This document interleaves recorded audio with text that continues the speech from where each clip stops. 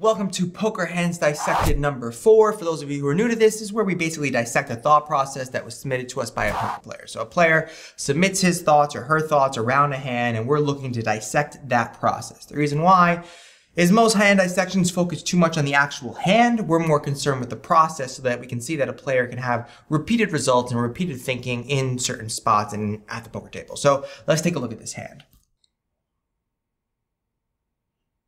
Okay, so we start off with a little bit of a description about our opponent. And it says the main opponent is an active and sticky player who seems to like to take aggressive actions when other players in the hand show him weakness. Okay, so maybe, we have some sort of back and forth or some sort of read that this player has on this player. And he uses the term active and sticky. For those of you who don't understand what those terms mean, active tends to just mean plays a lot, right? They're active, loose, however you want to kind of classify it.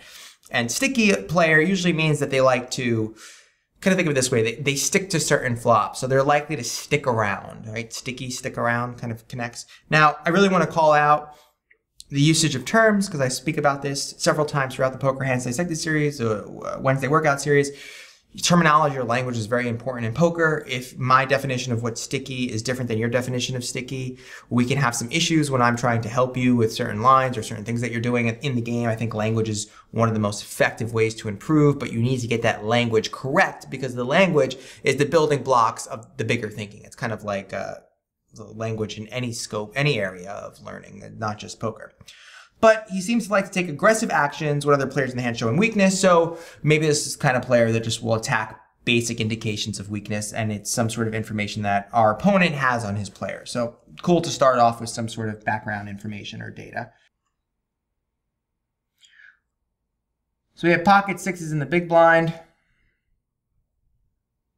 We get a caller and a raise. All right, so the student's why is there's a $5 call from a passive middle position player with 575 behind them, and the aggressive player from above makes it 25 from the button. I am the big blind with sixes and call. Middle position player calls as well, and we go three-hand into a flop with 77 in the pot. All right, so this is the passive player, this is the aggressive player, and we call.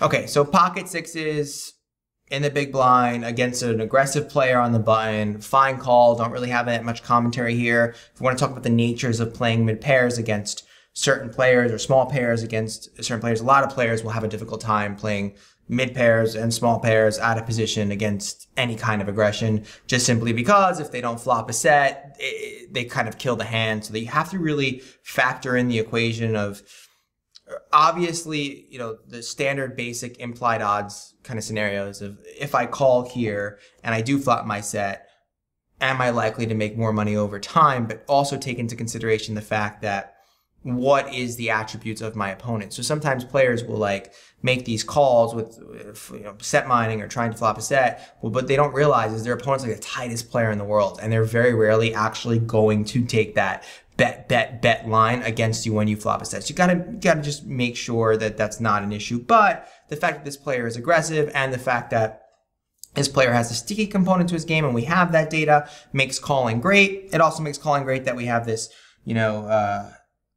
more passive player that's likely going to come along. So I don't have any problems with calling out of position with pocket sixes in this dynamic.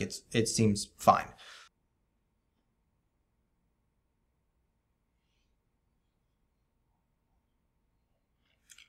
Flops 4, 6, 7, we bet, and let's look at this why. So I decide to lead into the semi-wet flop for a weak-looking $40 bet. I decide on a small lead bet in this spot because I believed I could get a call from the passive middle position player and maybe a raise from the button. I also think this is a board that the button may decide to check behind if we both check to him. Heads up with the button, I may have leaned more towards a check call or check raise on this flop. Unfortunately, the middle position player folds and the button calls the $40 bet. I mean, this is pretty good logic. I definitely think, I want to caution some of you here. I did this cool thing where I would ask players to tell me what they would do in certain spots, right? And what I would do is I would use a stopwatch. So I'd put a 20 or 30 second stopwatch and I'd be like, you got 20 seconds, tell me what you would do. And they would be like, bet. And I'd be like, why? And they'd be like, well, and they kind of like think it through and think it out, and then they give me a reason. And then I'd give them 5 or 6 minutes to give me the reason why they did something, and they would give me this like really articulate answer that had like multiple threads to it, and like, oh, I could do this because of this, I could do this of that. There's a big difference between practical application of what you would actually do at the table and how we're seeing players break down why they did what they said they did in the hand, meaning there sometimes is disconnect between this and what you're actually thinking about at the table. It's a really important thing. I see a lot of players who've done so much study on their game, work, study, talk about, oh, this is the most optimal play in this spot and blah, blah, blah, when they've had like 30 minutes with the actual hand. You really want to make sure that you really work on making sure that those two thought processes get connected. It's like one of the things we do in my Predictive Edge course is really trying to get people's thought process at the table to be similar to how you're never going to get as good in post analysis. Like everybody can sound like a poker genius in post, but it's the actual rationalization when you're playing. So you really want to think about how close your thought process is when you're sitting down playing poker than when you're studying or when you're posting comments or you're talking the hand over with friends, because it creates an issue where I've seen some people like have really, not such great results, but look on paper to be such good players. And I'm kind of like, like what's going on here? So I'm not saying this player is doing that. And in fact, this player is pretty good. I know them, but like, be careful for that. Watch out for that. Whenever I see these long-winded answers, I'm just kind of like, actually applying that in a real game. So let's get into it. But this is fine logic. I don't think that there's anything really wrong here. He is using the justification of knowing his opponent a lot. And based on what he said about his opponent, this makes a lot of sense. It's just I could question how does he know that about his opponent? So where do those inferences, that stickiness, or he's going to attract weakness, or like, where does that come from? Does it come from playing 1 or 2 hands from him? Does it come from the fact that he's got a certain kind of sweater on and you think people with certain kind of sweaters or some sort of weird kind of like rationalization and the reason why? And I see that sometimes. Like sometimes people have really good reasons for doing things, but the foundation, the reason's good, but the information they use to make that decision is kind of coming from a bad source. But we're going to take his word for it. And I think there's nothing wrong with making the small bet. And I think this dynamic works enough time to be profitable and is a good way of getting value.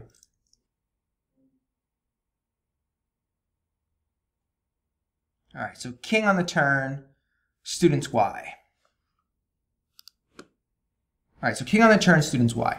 Turn comes the king of diamond, and I decide to check. I felt that the king might be a perfect card to check and allow the button player to represent as hitting his range. The button makes a rather large bet of 125. At this point, I felt like I had 2 viable options. I could just call and continue telling the story that my hand is some sort of middling pair and or draw type hand, or I could elect to check raise and announce my intention to play this pot for stacks. I decided to just call and reevaluate on the river. Again, clean logic. I do believe that for the most part, so this is the thing. We want to classify like stickiness and aggression. So one of the things I really like to always figure, I call it thought spikes. And I've talked about this in so many other videos, like our videos inside School Cards and Beyond Tells, that like players have this, they think, right? They're not thinking that much pre-flop, they're acting out of instinct. Then all of a sudden, like sometimes, like on the turn, the pot gets big enough and they're like, boop, and they start to spike in their thought. And they start to really think like, all right, does this guy have a hand that beat me? They're like kind of in autopilot mode and they spike. And sometimes we have that with sticky players, right? So this could be the kind of player who, is very aggressive pre-flop, sticks to a lot of flops, and then all of a sudden, if he has some sort of resistance or meets some sort of aggression post-flop on the turn or something like that, he tends to shut down. This is like a lot of live players this day still do that at like 2-5 and 1-2. Really aggressive, really tough pre-flop and post-flop, and their turn and river game is they just stop thinking and they shut down. I've talked about this a lot. So he's basically assuming that this player is not that, like assuming the player that the opponent is going to like that king, right? And obviously, like he says, he likes a card, he bets out there with a wide range of hands. And that by just calling, he plans to take more, on average, could make more money as opposed to check raising in this spot. I think that's fine too. I definitely I think the call here is great. I don't see a problem with that. I agree with basically what's being said here. It's fine logic. Again, the only thing I'm challenging is if you're actually thinking at this level at the table, just because this is a lot of thoughts to just condense. But yeah, this is good thinking poker. 4 clubs, check.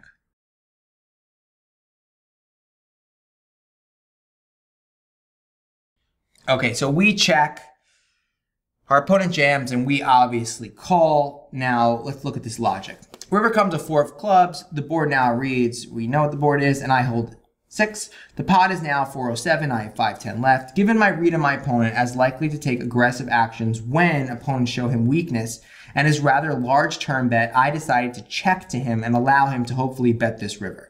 I do check, and he shoves for his remaining 455. I immediately call, and he shows us the ace king, and I take down the pot with my full house. Okay, so a couple things. First, you know, this is the one hand where I really don't have a problem with the logic. The past 3 hands that we've gone over, I've kind of been really nitpicky. I think this is all fine. I don't think there's anything wrong with this. This is a good thought process. As I said before, we want to question this whole thing around where do you get the information from, and also are you actually thinking like this at the table as opposed to post analysis? But this player, I think, is thinking like this. But a couple things is that, like, yeah, you know, not really, like, also it's kind of like, it doesn't mean, it's not one of those hands where it's like, wow, this was played so amazing. Like, you flop the set against a really aggressive player out of position, like, you know, it's still kind of an easy way to play the hand. Like, this is not like really a complicated hand, but I just want to say that it was played well. I do think that the reads came to fruition. You just got to make an argument in these dynamics that if you're saying this aggressive player made a large turn bet, and now all of a sudden I think that they're going to actually, you know, jam a lot of rivers because they tend to prey on weakness, and my check will be perceived as weakness. This is all incredible, high level, great poker, and the kind of poker that I love to play, where there's someone in front of you and you could exploit them, and you can really take into consideration how they're take into consideration how they're approaching the game and use that to your advantage. It's great poker, but you just got to make sure that's actually really what's occurring, and you can't create these dynamics for yourself that are not actually existing. I'm not saying that this player is doing that, but I've seen a ton of players do that. It's like, yeah, he's really aggressive and he's going to bet most flops, and it's like, he's not really aggressive and he's not going to be betting most flops. So yeah, that exploitive style and that way of approaching poker really, really works if you're right on your reads. And that's kind of what it is to play live poker. And that's what's so beautiful about it, is that you can get that information where online you can't get as much of that data. So yeah, pretty straightforward hand. I think it was very interesting. Any other questions or comments? Post below. Sign up for our Poker Hands Dissected little workshop where I show you how to dissect a hand and kind of criticize it, and then ask for you to submit a hand. We give you some feedback. So link and information is below. See you next week. If you enjoyed the video, make sure you subscribe. We are releasing between 2 to 3 videos every single week. Also, make sure you head over to schoolofcards.com/value. The link's below in the description. It's basically our value email list where I do random webinars for free once or twice a month. I also answer questions, submit hands, and we release videos that we don't always release on YouTube. So make sure you check out schoolofcards.com/value, enter your name and email, and I'll keep you up to date.